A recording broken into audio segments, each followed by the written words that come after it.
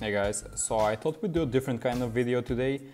I wanted to check how much my BTD6 account is worth, and this is a video, by the way, that is inspired from ISAB's video, which he did about a year ago, I think. And yeah, I wanted to see how much after almost a year and a half of gameplay, you know, regularly playing the DCs, the ACs, a lot of black borders, a lot of around 100 runs and stuff like that. I wanted to see how much this account is worth. So we're going to be basing the calculations off of this particular offer, the Mountain of Monkey Money offer, in which they sell $50K monkey money for $50. So this means that one monkey money is worth $0.001. So now that we know how much one monkey money is worth, we can easily calculate how much our powers are worth. So these are all the powers I have, and I rarely use them. Except the banana farmer, which I use a lot because I'm too lazy to collect. And by the way, there's something important about these powers, and that is with certain monkey knowledge points you can have their prices reduced. So for example, the pontoon, the portable lake and the cash drop can be bought for less monkey money. So in total, all of my powers combined are worth $40.99. Okay, so let's talk about the Insta Monkeys. I have over 1.2k Insta Monkeys. I think the correct number is 1250 something or 60. And here's a spreadsheet of each Insta Monkey and each tier that they belong to. And I used ISAB's math for the tier 1, 2 and 5s, and then they sell tier 3s and tier 4s in the shop, so it was pretty easy to calculate how much each of them is worth.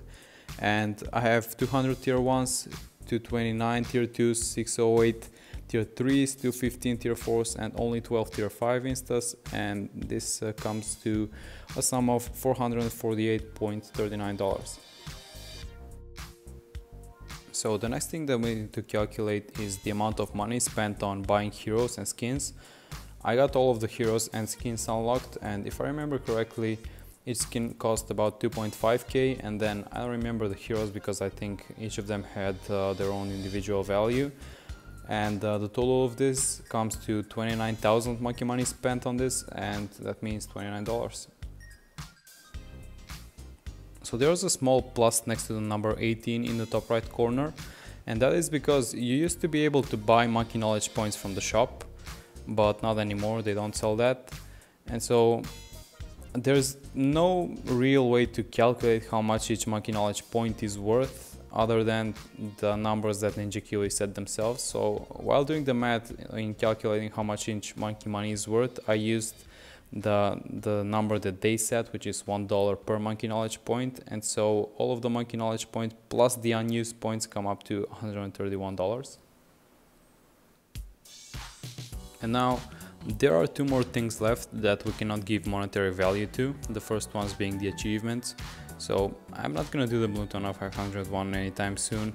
I'm not into races. The Sapper one is very hard to get and you need to grind a lot. But other than that, I think I'm doing very well with the achievements. I got almost all of them.